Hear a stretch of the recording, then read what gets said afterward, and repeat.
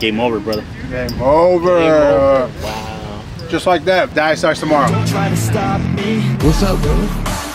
Another handshake? Yeah, up here, up here. All right. We're gonna run it back in. Hell yeah. Well, one of the trucks was at Midwest, and I had the other one over here at the harbor.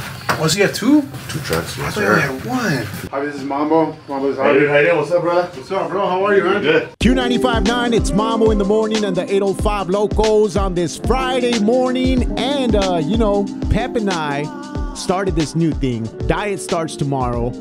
Reason we start, actually, you've been doing it for a minute. Yeah. But I kind of jumped on it because I like what you do with it, man. I appreciate that. So tell us what Diet Starts Tomorrow is all about. I mean, Diet Starts Tomorrow is pretty simple, man. Everybody tries to get on their workout kick, which we all do, and we all support each other with it. But there are those days where you kind of slip up, and then the next day is, hey, the diet starts tomorrow, diet starts tomorrow. And there's a lot of good spots out here that you should cheat on your diet. And one of them can be a food truck, can be a local restaurant, can also be a brewery as well. Yeah, so actually, we're all fans of food. We're all fans of breweries. You always bring in some dope guests. Who do we have today, man? Today we have a good friend of mine, Javi. He's the owner of Game Over Catering. He has two food trucks and a catering service as well. So, Javi, welcome to the show. Thank you for having us. Now, man, you sent me a picture of their nachos, bro. Yeah, the surf and turfs, right? Surf and turf nachos. Now, what do you have on those, bro? Well, first of all, those cheesy beans.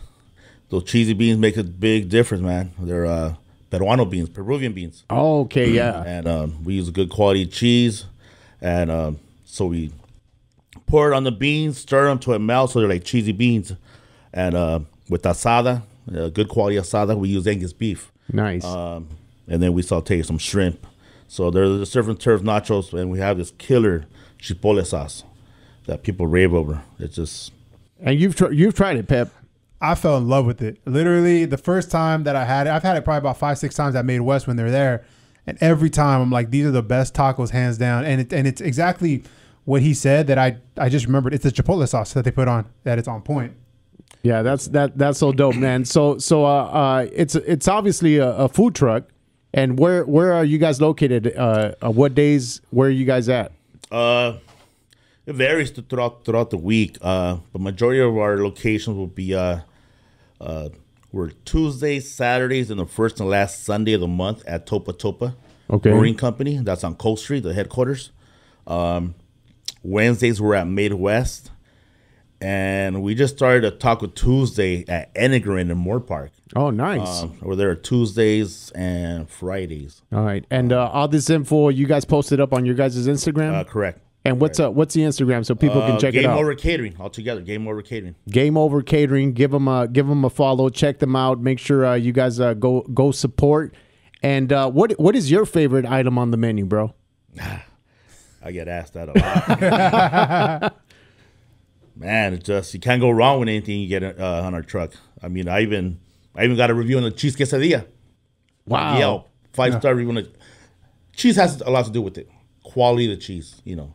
I mean, sometimes like a quesadilla somewhere is greasy, right? But I'm very picky, and you know, cheese, tortilla, everything makes a difference. The salsas, and I'm very, you know, the name of my business, Game Over Catering. Your stuff better be good at having a name like that. You know what I mean? Now, we talked about the nachos. We talked about the tacos and the quesadilla. What other kind of items do you have on your menu? Very popular too right now is our birria. Everyone has different styles of birria, but I'm gonna tell you ours has very, very good flavor, and I always tell that to people. It's and the quality of the meat too as well. Right. You know, it's very tender, juicy especially. You know what I've come to realize with a lot of people, especially since like the birria game has kicked in more recently in the past couple of years, is I used to have like a favorite. Yep. But now it's like there's a lot of them that are my favorite for different reasons. Oh, 100%. Yeah, and I think you're right, Javi. Like, you know, everyone has everyone has their own style, the secret sauce. Right. Yeah. So it's I always like to try out different spots like that do birria their way. And I also like the fact that your spot, you guys have birria sliders. Oh yes, sir. Yeah, so it's not like a taco. It's like it's a little tortita. It's a little tortita. Oh wow. Yeah, little tortita. We started, here and there. We'll change it up. Add something new to it. Just it doesn't get boring. But right. Yeah, but it's always tough to do the birria, especially when you have a bigger variety right of items. For the reason is the cleanliness. Yeah. With the birria, it's a mess. It's a mess. It's a mess, but it's good. But it's good. Yeah. So, but yeah, definitely have a variety of items. Got to definitely come and check it out, man. Javi, I got a quick question, man. I know we were just talking about that. You guys celebrated 5 years of Game Over Catering first opening up. How did this all start for you? We used to own a family meat market. We used to sell good quality meat. We used to season, marinate it. We used to get our customers come back.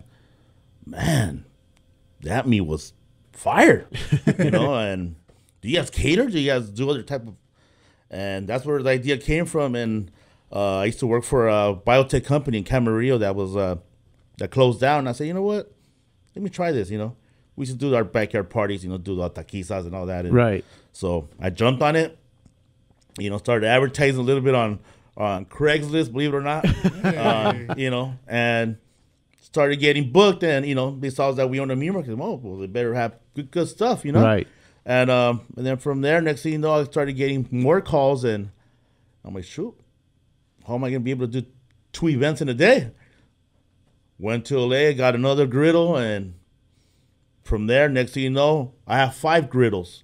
We were getting and this is all calls just like right. catering and stuff. Catering, man. People say, wow, it's different. Right. It's just different. And I think one of the things is that we don't cook with lard. I'm not saying lard is bad, but you eat our food and it just feels not heavy. Yeah, you don't want to go to sleep after you eat. So so of course the flavor too, and from there, I said, you know what, we're growing.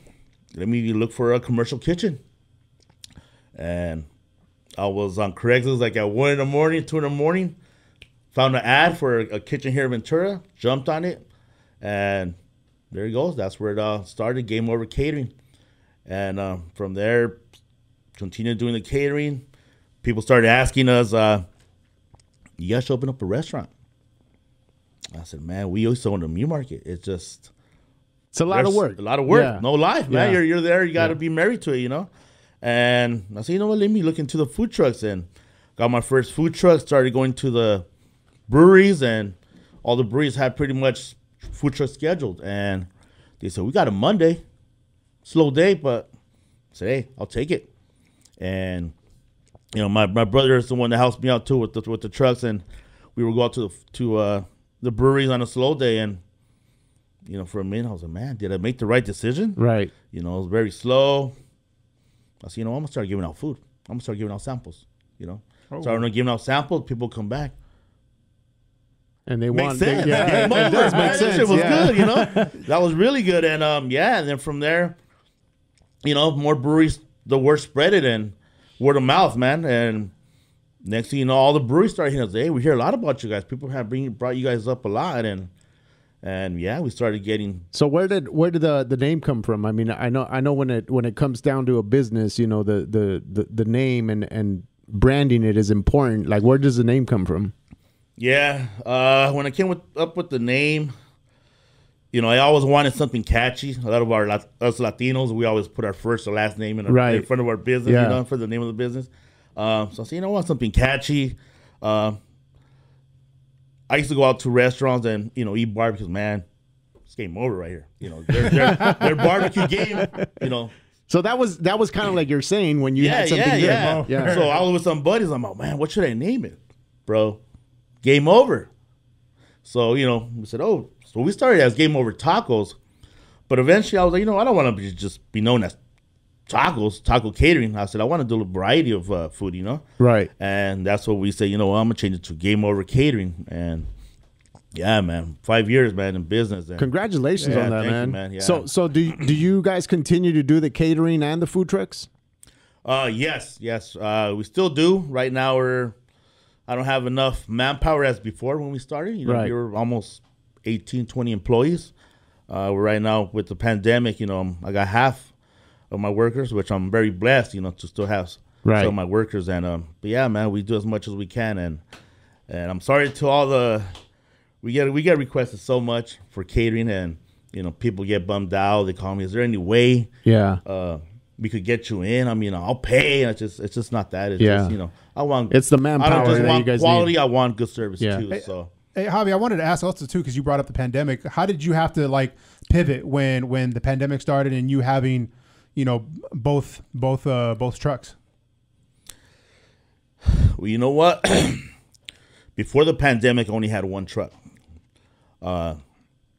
2020 came in, beginning of the year. I started getting so many calls, requests from breweries, concerts. I mean, you name it. And I said yes to a lot. And I was like, shoot, well, how am I going to do it with one truck? Right. And I you know, spoke with the crew and said, you know what, I think I'm going to jump on the second truck. And jumped on the second truck. I was excited. I said, I got the first half of the year already booked. And yeah, man, February came in and shut down. I was like, shoot, I just got the truck. Right. Got the second truck.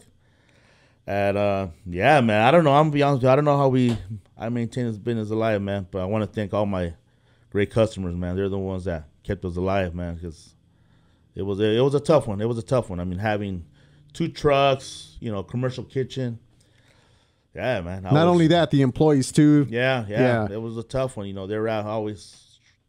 It was one of my most stressful years of my life, I think. Yeah, I think a lot of businesses went through it, and one thing too that we've discussed, a lot of people found their side hustle and turned it into a business too. So that's a good thing that came out for a lot of people that now have a business out of their side hustle. And also too, when that happened, you still stayed locally. Did you have to travel anywhere else to try to get more work, or was it mostly just you know what? I'm gonna be very honest with you, man. That year, you know, I have a good relationship with a lot of the breweries, and I said, hey, is there any way we could still, because the breweries were closed as well, but they were still selling to go. Yeah. So, you know, I would ask them, is it cool if I still sit up here? Say, yeah, man, you're welcome, man.